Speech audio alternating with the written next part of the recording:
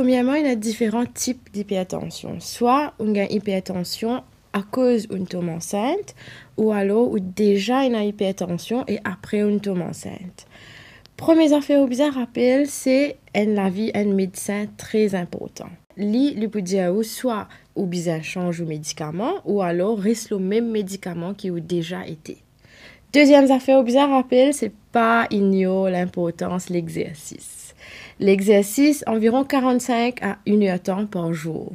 Et comme on peut dire 45 à 1 heure temps, c'est pas nécessairement au gym ou bien faire un exercice trop stressant.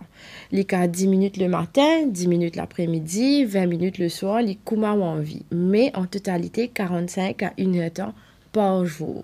Les cas 20 la marche, un petit peu yoga, un petit la nage, les coups ou envie. Troisième affaire à rappeler, c'est l'alimentation, qui est très important. L'hypertension liée avec du sel.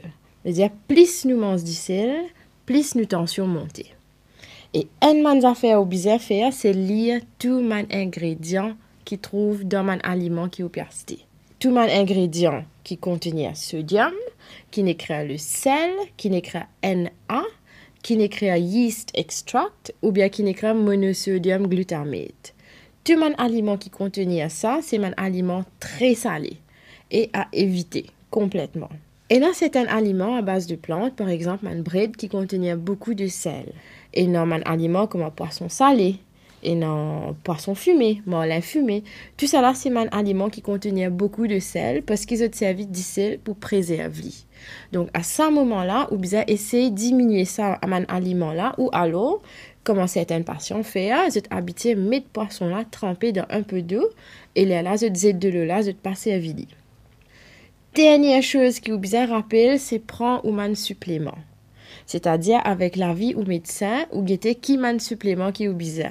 Par exemple, beaucoup madame enceinte besoin folique acide, besoin man antioxydants comme vitamine A, vitamine C, vitamine E. Tout ça là, c'est man nutriments qui trouvent dans man supplément. Peut-être il y a une perinatal vitamine qui au médecin pour conseiller et pas oublier prendre lui parce qu'il est très important pour le développement de l'enfant.